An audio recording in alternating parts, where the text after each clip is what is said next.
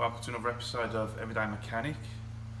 Today I'm going to show you, because people have been asking about test lights and which ones to use, and it don't work on some people's cars but it'll work on other cars. The window, activating the window regulators for the car's computer system. So basically I'm going to show you what a test light is. An incandescent test light is basically a bulb. So if we look at this, we have a vehicle bulb which is a H7 and just two pieces of wire. And all it's going to do, you've got two prongs on the bottom of a H7 bulb. You can pull this out your headlight if you needed to, and just tie two bits of wire around it so it's in series. Then all you do is use one end. Doesn't matter which end it is because it's a coil. So you just go to your positive terminal on your battery if you're looking for a negative on the other side. So what you do, you obviously do your quick test. Your bulb lights up. Now let's just say we are looking for a computer ground, or some kind of, any kind of ground, or just to trigger something. If you unplug a sensor on a car and you wanted to find a ground, you just touch your wire in there, and if you get a find a ground, your bulb would light up. But the beauty of this is, if you was to put this into your computer wires back to the ECU of the car and you get the wrong wire, you're not going to blow nothing. All you're going to do is light the bulb up. That's the beauty of a test light, and that's why you should use test lights to do any kind of basic fault finding.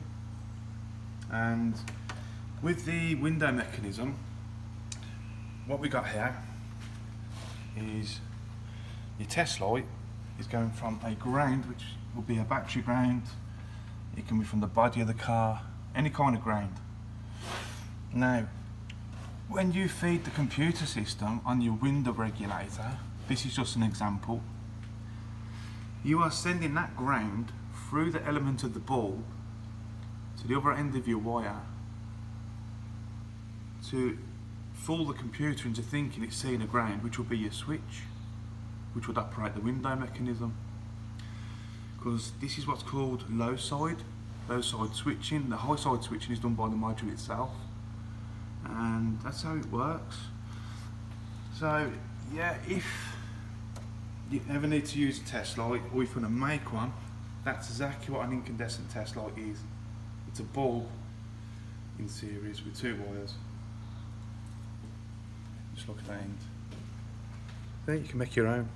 That easy. And yeah, that's the safest way you can ever find.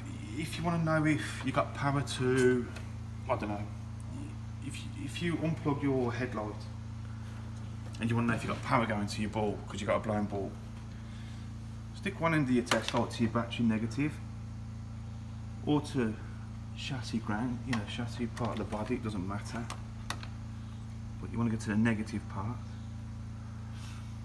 So yeah, we'll just jam that into your battery there, and then you'd stick this end into your wires and check to see if you got your positive, because if you get a positive, your bulb lights up. And I hope I've explained that well enough to you guys, because this is just a DIY thing. You could buy test lights, they're cheap enough, but you must use an incandescent test light. An incandescent means basically a bulb. The bulb takes the load of any incorrect polarities. So instead of spiking an ECU computer and blowing something up, or blowing fuses, the bulb lights instead, and that's the whole point of it. And this is the safest way to test for powers and grounds. Hope that makes sense.